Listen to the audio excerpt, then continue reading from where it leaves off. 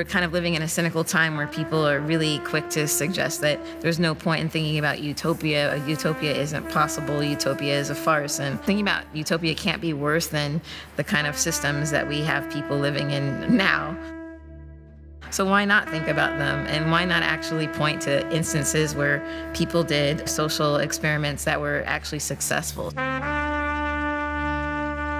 The wallpaper is kind of like this map that attempts to connect them all. So the 4 sites depicted are the Watts Towers, Alice Coltrane's ashram in Malibu, some sculptures in Noah Purifoy's outdoor museum, and then there's another image. It was a recording of a Combahee River battle, which was a battle that was won and surveyed and organized by Harriet Tubman during the Civil War. The Combahee River became a symbol for this group of feminists in the 70s. They became a collective. We're envisioning like a more socially just world. So I depicted it as well because it's like this double speculation. It's like something that happened that wasn't known, and then a group of women reclaiming that history to talk about a possible future.